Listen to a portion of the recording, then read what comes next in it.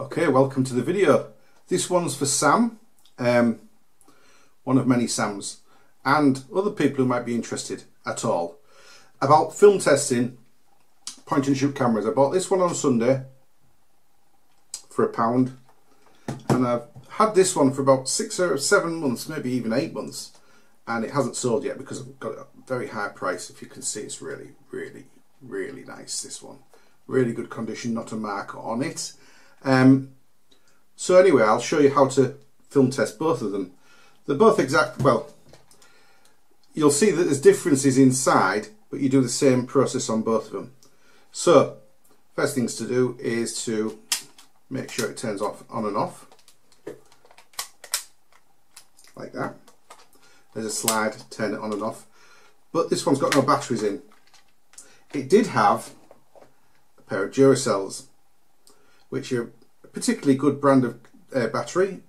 I'm not sure whether everybody in the world uses them. I certainly do, when I can get hold of them. But I'm quite happy to use Asda price ones as well. These are alkaline and they're just as heavy.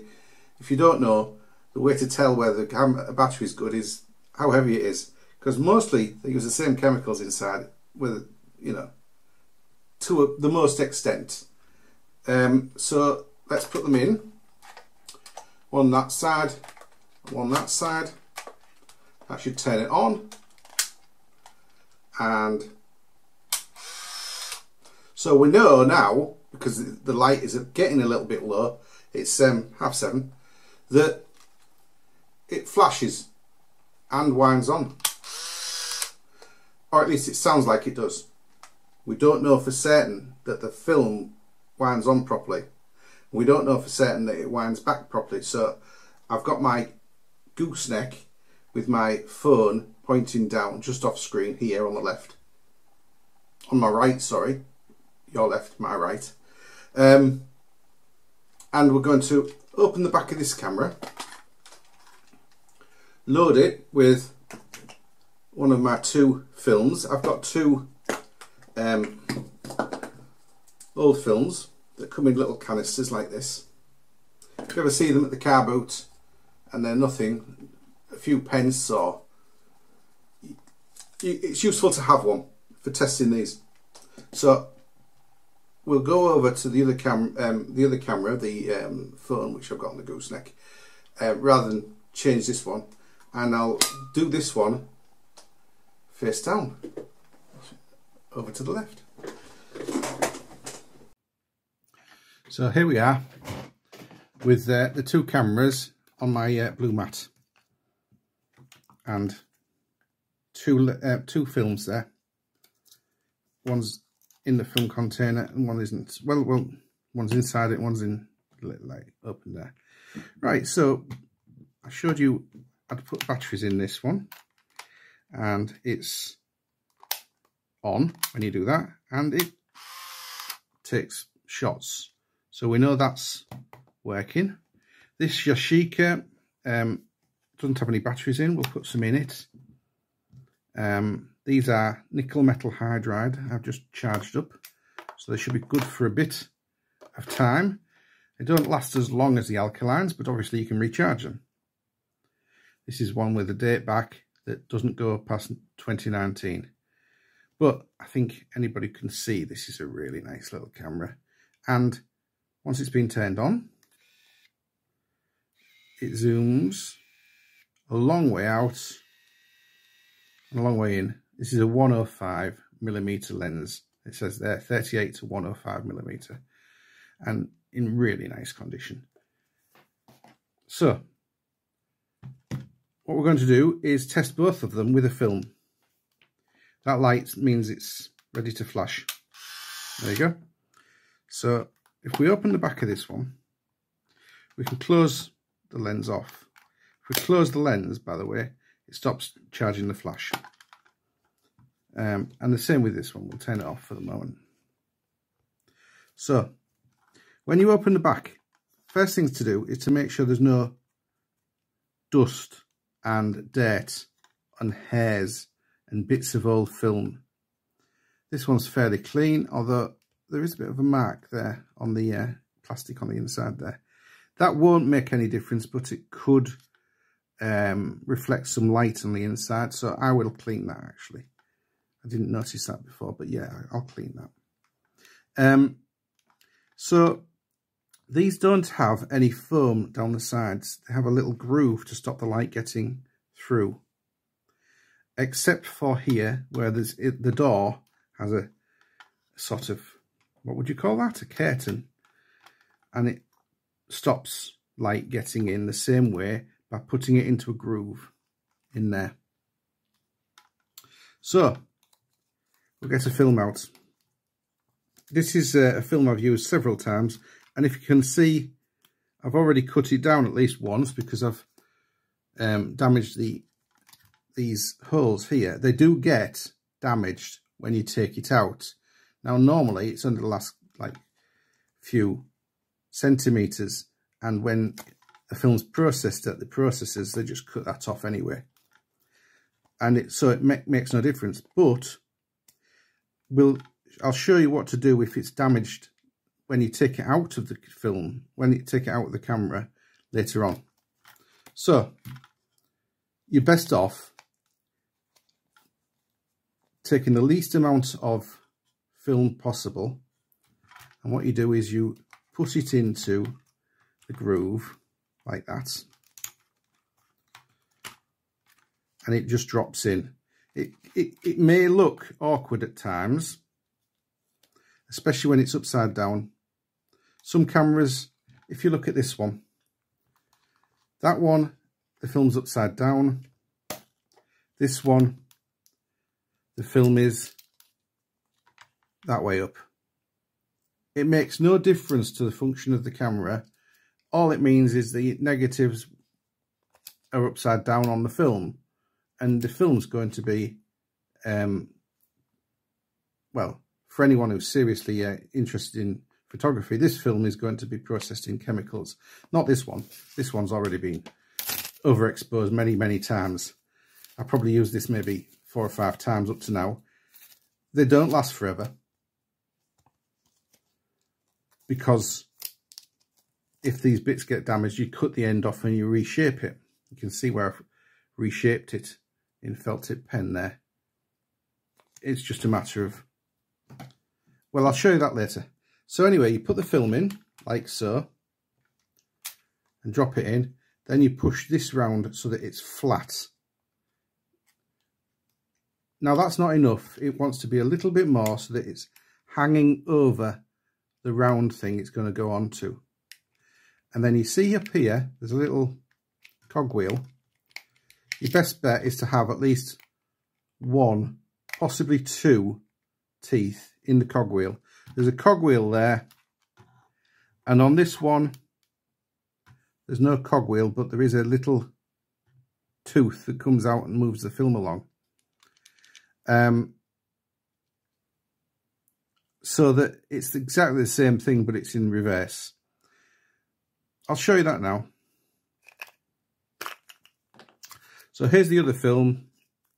This is why I got 2 out, and this just drops in like so, and then you're pushing it round so that it's flat and pulling it out so that it lays over this wheel. Now this wheel has got teeth on. You won't see them very often, but they have teeth. So if it's hanging over the wheel and between these 2 sets of rows of pegs, it's running in the right direction. This has got pegs, but not very big ones. So that's it. That's how you load the film. Close them. That one winds on automatically and it says number 1. This one doesn't, but it will say S because it's just started. So if you then open it, you've got to take a couple of shots. You don't have to wait for the flash to wind on. Now that it says 1 in the little lens hole there, it's showing you that it's picked up the film. We'll take a couple more. Actually, I should have turned the flash off. There is no turn the flash off button on this one. It's all automatic, which is fair enough. That's why it's called AF, autofocus. And if you close the lens, it won't wind on. it stops it. If you open the lens again, it winds on again. So it's had, if you can see in there, it says 4. So it's had 4 shots past the starter. If we open it again, you'll see that it's been taken up by the reel and it's on there. And that's what you want to check. Check that it's been taken up and it's tightly on, or nearly tightly, onto the roll. And this film is obviously letting the film go. Show you again on this one. This one has a little window there, shows you where the film is. It says there's 36 exposures and there's currently only 1, but I'm going to turn the flash off on this one. There's a flash off button. My fingers are too fat for it though. Let's turn it on anyway. Right, it's on auto flash. We'll just go to flash off. There you go. Just to save batteries. Now this is the focus and the button here. So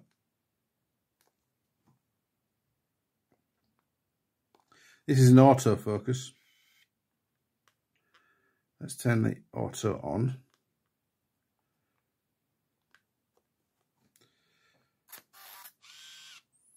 Oh, it's charging flash again. Let's turn the flash off.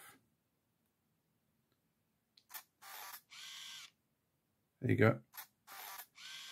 What we're doing is waiting for it to be charged up. And the lights come up here. You see through this little flash, this little viewfinder, and you take your shot. This has actually got a panoramic mode as well. So it takes a wider shot. And the reason that it's timed like this is so that you can pan along like that on the film. Very clever. Anyway, back to normal. Also has a timer. Much more sophisticated camera. It's still in panoramic mode. There you go. Right, so it's taken 7 shots now. We'll open the side. Now, obviously, you wouldn't open this normally when you'd be exposing the film. You'd wait until the film was completely used and then you'd press the rewind button and it would rewind. This camera has automatic rewind, but there's also a rewind button. If you were halfway through a film and you wanted to finish it, you could press that button there. But yeah, when you are through the film, don't forget, I've already taken 7 shots. It's reset itself because I had the back open.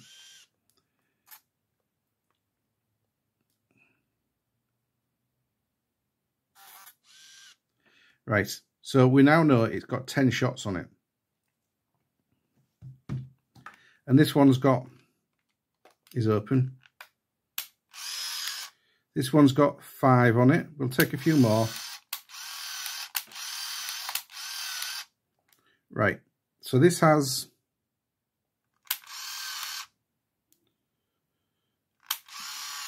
it's got 4 shots on it, but that's because we opened the back. It reset to S. It takes 2 or 3 shots to get to 1 on this, because the first couple of shots are normally throwaway. It says it's a 24 shot film or a 36 shot film. There's normally +3 because they wasted them. And that's just the way it goes. Sorry, did I knock it there? There we go. So, we're now going to start the rewind to be certain that it winds back. There's a little button underneath here on this one. Now, we know it's had 7 or 8, no, there's about 10 shots taken on this, isn't there? But we don't want to wind it back 10 frames, because if we wind it back 10 whole frames, we won't ever be able to use the film again. It's gone back into the container and you will have a hell of a time getting it out again. You'll damage the container. So what you do is this. You start the wind back And then once it's started wind back, you can open the back and it'll stop. They all stop. So there you go. It'll stop. They always stop. And then the thing to do is take the camera filmer out and to manually wind the rest back. There's a little, you see that little motor there? That's the one that winds it back. There's a little motor there. And that's what winds it back off this frame, off this reel. Yeah? So if you do it manually, you can wind it off this reel and it'll let you gradually. You've got to do it very slowly and wind the film in at the same time so that you don't lose the film, you don't damage the film. It doesn't matter that it's overexposed.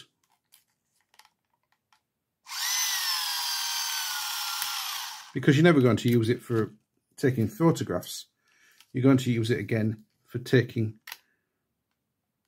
you're going to use it again for testing cameras. Right, there we go, it's come off.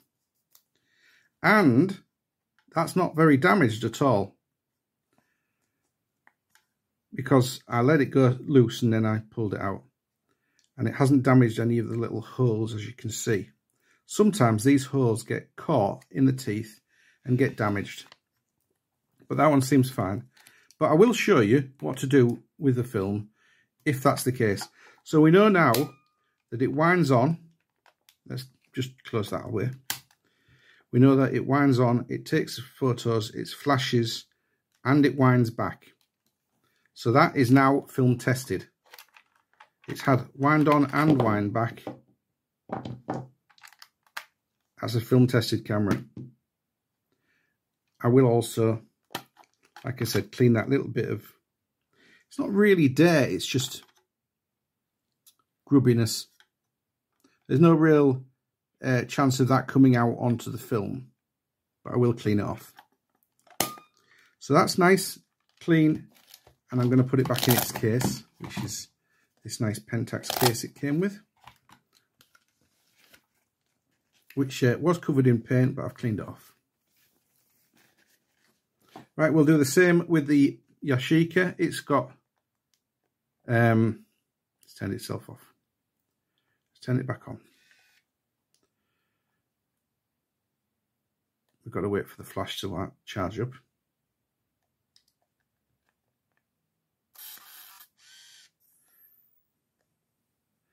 So this one is a bit slower to cycle through to charge and the flash.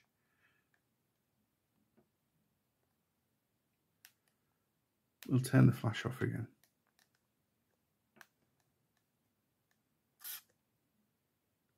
And it's still set for, it's still doing the slow shots. Right, anyway, we'll turn it off and we're going to press that little button. You see the little button there? This is where a pen comes in handy.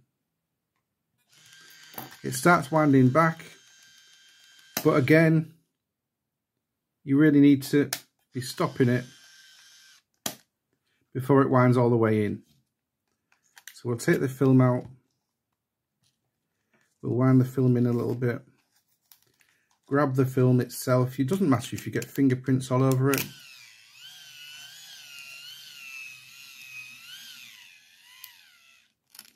Let's wind the film up so that we can use it again. If it gets all tangled like that, it's not as good because you've got to untangle it now. Got to untangle this. You're probably better off only pulling it out a few inches and then winding it into the frame, into the can. But it's not a big deal either way, as long as you just take your time. Now you have to come off the reel. You see how that's damaged there? That's what happens. It's just a thing that happens. There you are, decided to wind itself on again. And take the batteries out. We now know that this is flashing, it's winding on, it's winding back. It turns on and off. and we also know that the wide angle and telephoto works. So that's going in its Yashica case, and that's already listed up for sale. So here we are. This is the film that's been damaged by the teeth on this Yashica, and it's not a big deal. As you can see, I've already cut this one down myself, this film. This is a 36 shot film. And like I say, there's 36, but they normally include like 39 because of this happens. And plus, you're never going to take... When it first winds on, it's going to wind about 3 or 4 frames from when you open up, which means it's about that much wasted film anyway. So it doesn't make any difference. Plus, of course, this is overexposed because it's been opened. It's being used many times. Right, so what to do about this so that you can use it again? Obviously, if you use that into with the teeth, it might damage, it might rip the frame, it might rip the film. The film's quite strong, you know. This film's quite strong, but it might rip it. And then those bits of plastic might go into the cogs of the camera. You don't want that. So the thing to do is to just cut it off. Quite nasty, really. But you see how this has got a shape to it? You get the film, you overlay it. Let's put it on a bit of paper. Bit of card, that'll do. You overlay it and you get it to line up with the holes, so that the bit that's overlaid has still got plenty of room in it. If you then use a bit of felt tip pen and you go around the film with your felt tip, try to get it to stick. This is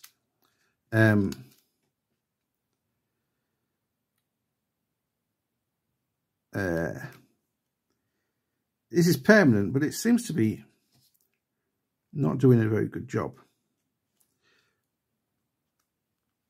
So there we are.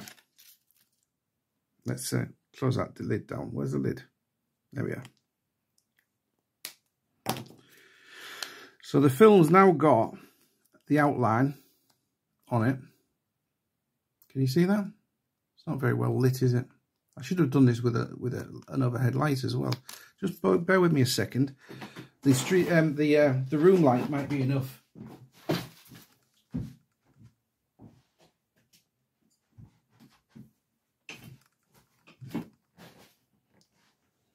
Yeah, it's definitely brighter, isn't it? So, can you see on that film that there's an outline that I've drawn around this bit? You just take your nice sharp scissors and you cut it out.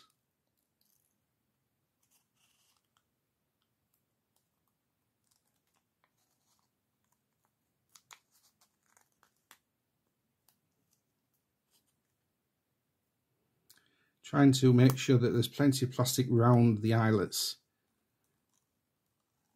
that the cogs are going to reach into and grab. See, you could have cut it through one of those and then it would have likely shattered again.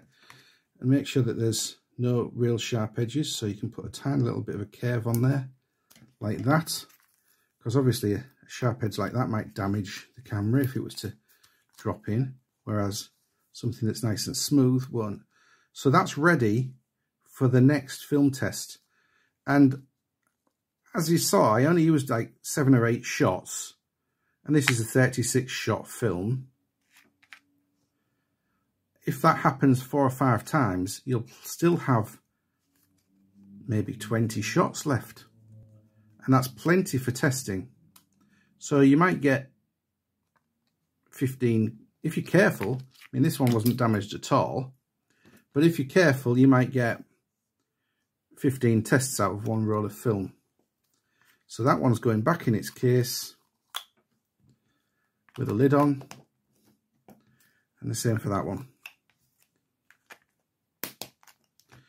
So they're going, well, I normally stick them on top of my printer with blue tack so that they're not lost. And these little bits are going in the bin.